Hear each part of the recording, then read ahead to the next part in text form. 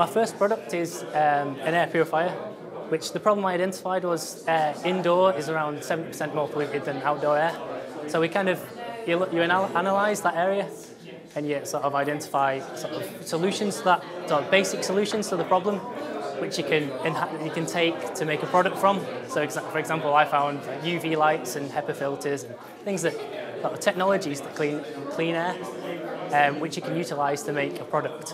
And then you look at things like problems with existing air purifiers, things like that. So once you've found your area and sort of what your technology that you're using to address the area, you move that into a product, and you end up with an item which is not only successful at solving the problem, but is like emotionally and aesthetically appealing to users. My other product, which is called Tranquility, was a relaxation product, and it's based on sort of health within the workplace.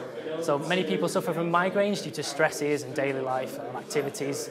And the product aimed at taking away the migraine-inducive heat, which expands your blood cells, so increases the blood flow, relieving the pain, along with I integrated it because it's a modern product into the phone, which again gives it a secondary appeal to users because it's part of life, with a Bluetooth earpiece.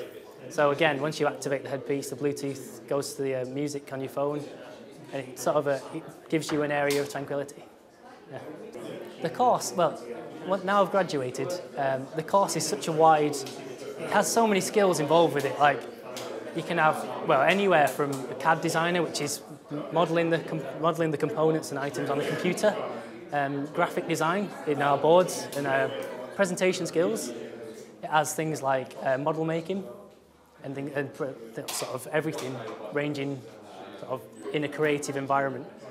So you could, well, I was thinking of going anywhere from being, well, a CAD designer to a product designer, working in industry.